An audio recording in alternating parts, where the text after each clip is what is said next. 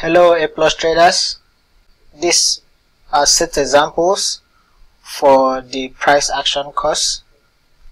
So far we have looked at price action trading, we have looked at Fibonacci applications, we have looked at the best way to trade chart patterns, and we have also looked at in-depthly on risks and money management techniques.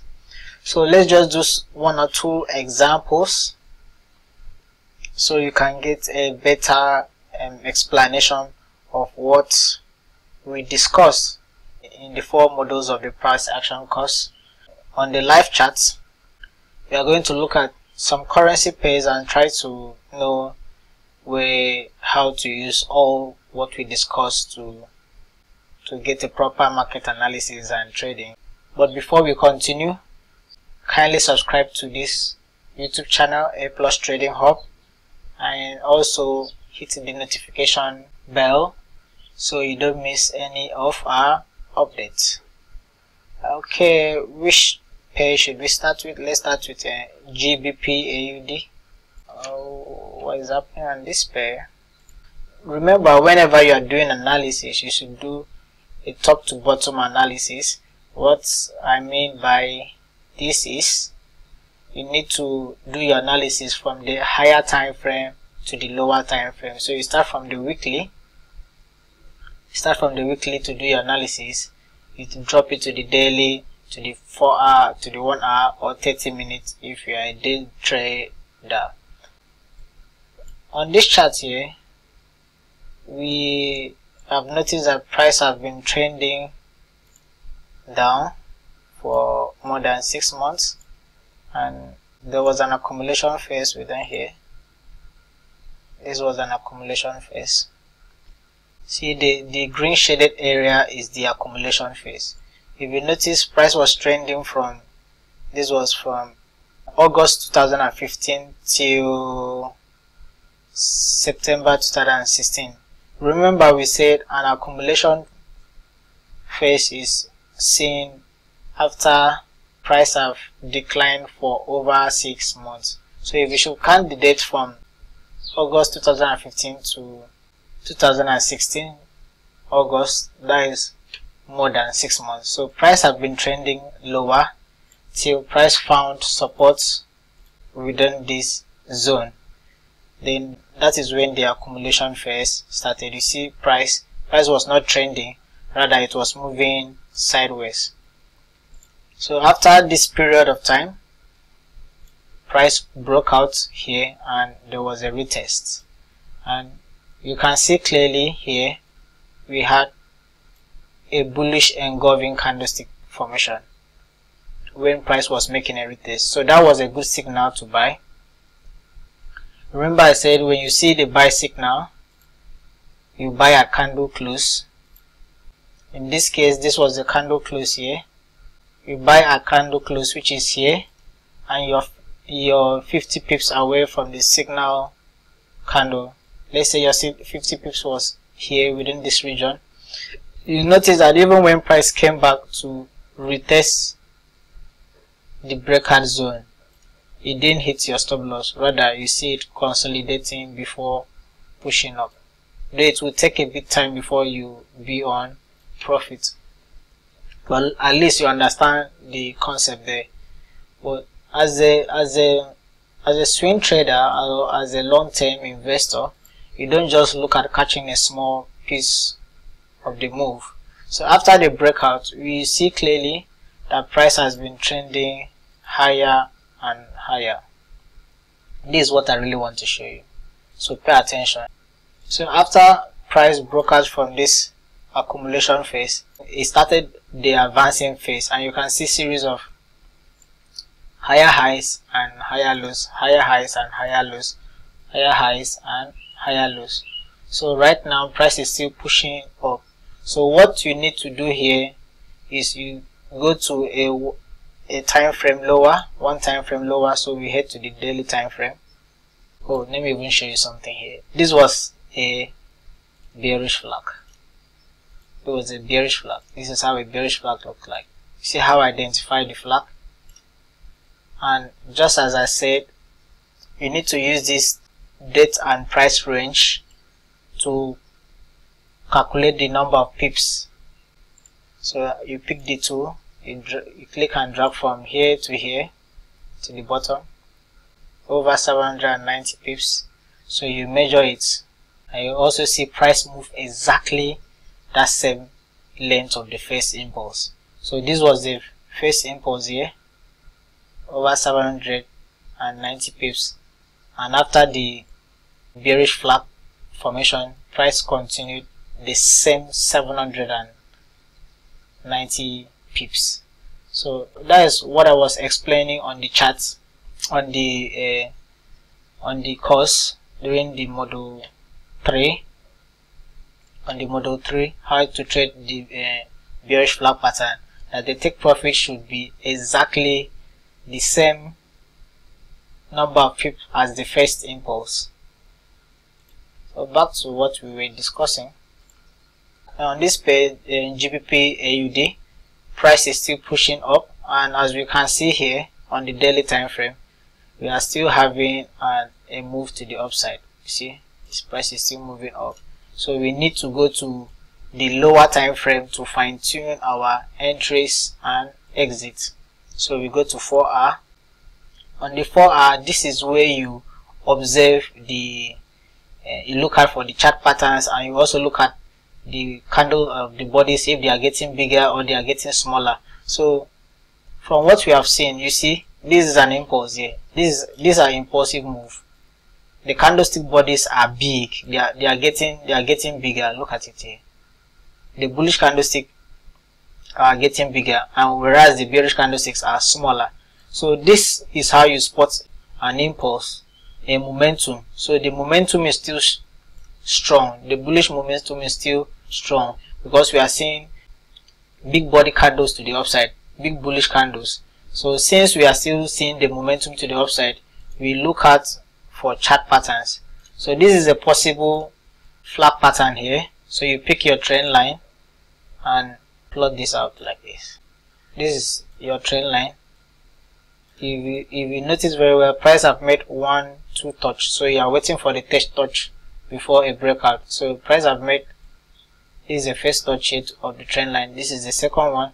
So we are expecting a third touch before the breakout. When you identify a scenario like this, you wait for price to come back and retest this level again before you look for buying opportunities. So when you see price come back down here to this zone, and you see some bullish impulse from here again, or bullish candlestick formation, that is when you buy. Then you place your stop loss at least 50 pips away from that candle, and your take profit will be exactly the same number of pips as this first impulse here. Let's just assume we set a pending order here and we want to set our TP. So we measure the first impulse using this date and price range. We measure from here to here, and we place it from where we are going to have our pending order price, which is here. Let's zoom out so that you can see better. So you can see now up here, this price, let me plot a horizontal line there. Okay, so this 1.88801 price level will be our take profit. So when you use this to calculate, you can now take out this date and price, and you mark that zone to be your take profit. So all you need to do is wait for price to retest the trend line support of your bullish flag, and you take a buy entry from there to this point. So let's look at our risk to reward, how our risk to reward will be like on here. So you come here, take long position tool, click on it, then this is where we're going to set our pending order. Then we drag the target to the upside, so where we have the 1.88801. So that is it, and our stop loss should be at least 50 pips away from the signal candle. If you look at this, this is the risk to reward, tool. I use this tool on TradingView to calculate my risk to reward. You see the risk to reward being written here. 11.51. Your risk to reward on this trade now, you are risking 1% of your trading account to earn 11% of your trading account. These are the kind of trades you should be taking. You see how we take advantage of this chart patterns formation to better time our entries and exits on a trade. So this tool now gives you, this is 52 pips here. That means you are risking 52 pips and you are earning 608 pips on this particular trade. But if you are not greedy, you can reduce your risk to reward. Like me, I'm a swing trader. I may not really wait until price reach here. I may likely reduce it to these highs. I'll reduce it to this high.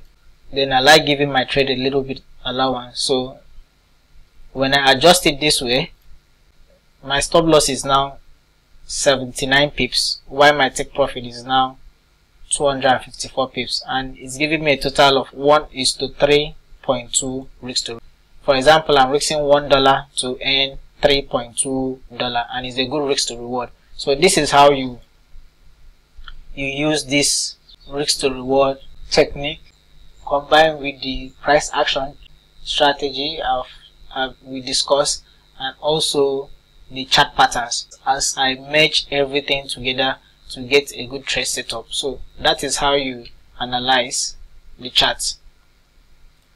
Let's look at another currency pair. Let's look at Euro USD. Alright, let's start with the daily time frame on Euro USD. Let's see what price has been doing. Okay, this is a clear example. So this is a clear example of a distribution phase. Let me mark out this point. Pick the rectangle tool and mark out this point. So you can see after over 6 months, price was trending up from November 2017 till January 2018. So after a long period of an uptrend, price found resistance within this zone here and started a distribution phase. After some months, price broke down. So you see how you use the higher time frame to know these phases of the market. So price broke down and there was a retest. You see this candle here, this particular candle here with a wick to the upside. That was a retest. Let's go to the lower time frame to see that retest clearly. So we go to the 4-hour time frame. Remember to always do a top to bottom analysis. A top to bottom analysis will help you doing your analysis from the higher time frame to the lower time frame. So on this Euro USD chart now, we started our analysis on the daily time frame and now we are 4-hour time frame. Alright, so I've gotten that point. This is it. So this was the accumulation phase here, and see how price broke out and retest. This is where price broke out, and the retest didn't really come up to touch the breakout zone, but we saw a pullback. Remember I said anytime you see, sometimes price may not really retest but will do something like this, a pullback. So you should have joined the trend when price broke down of the pullback. So your entry would be here and your stop loss will be around here while you ride the trend to the downside. This is another example of a bearish pennant here. You see how it's looking? That is a bearish pennant there.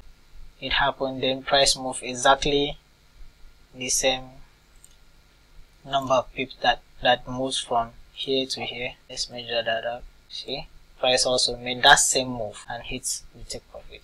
So this chart patterns really works both on the higher time frame, but right now there's a possibility that price is going into an accumulation phase again. If we should look at this chart clearly, price has been moving on a downtrend. Price has been moving on a downtrend. This is a downtrend, but price found support at this region here. So price is now technically moving in an accumulation phase. So you use your trend line to mark out the accumulation phase. You see, the Euro USD currently now is moving in accumulation phase. So we are waiting for price to test here again, test here, and before a breakout. So that is what we are looking out for. So this is an accumulation phase. And let's look at the body of the candles.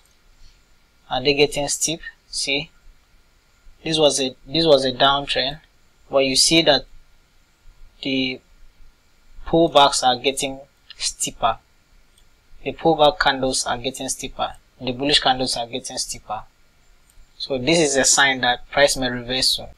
And right now price is making a flat pattern to push down.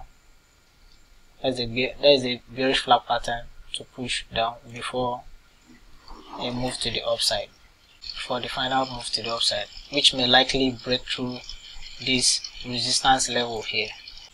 So let's also use NZD card as another example. As we can see on this chart, price was trending higher from here to here. So over a long period of time, price entered a distribution phase here. Let me mark that out. It was a distribution phase here. So you see price after a move to the upside was ranging. There was no clear movement. Price was just ranging from this point. There was no clear trend. It was just ranging, just like that, until we saw this breakout and retest. So looking at the chart now, price broke down and retest and continue pushing down and making a series of lower highs and lower lows. From what I'm seeing on this chart now, this is a bullish flag.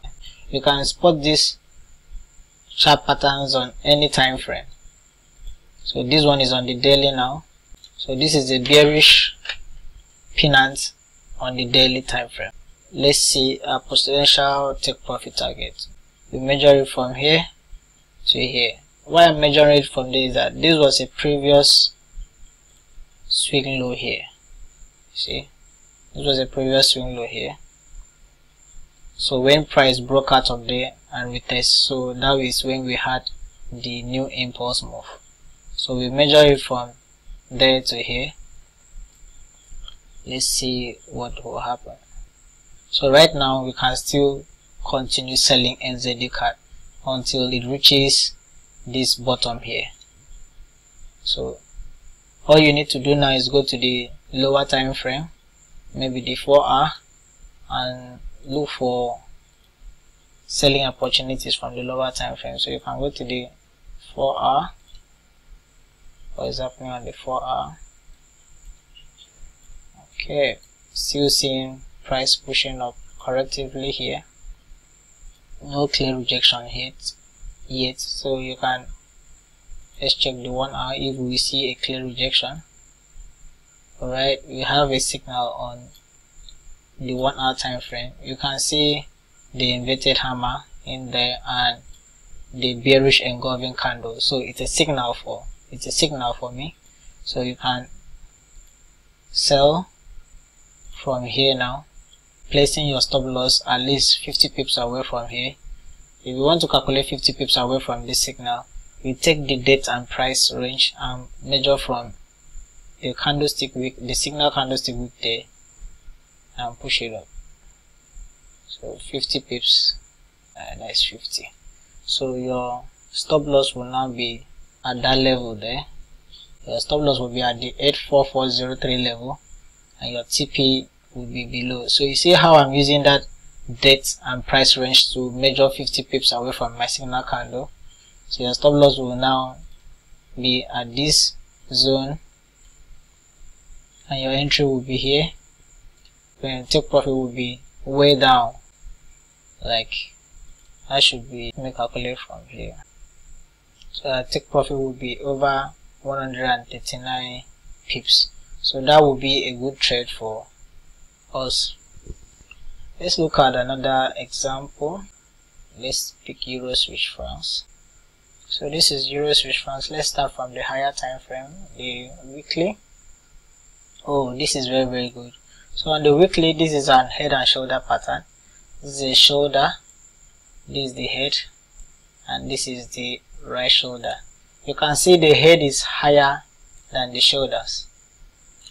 You can see the head is higher than the shoulder, and this was the neckline here. There is a tool to plot this on your chart. Let me look for the tool. So this is the tool here, head and shoulders. So you can use it to plot the impulsive leg, left shoulder, head, and the right shoulder. So you can use this tool to plot your head and shoulder, but I don't really like using it. It makes my chart dirty. So I spot it clearly with my eyes.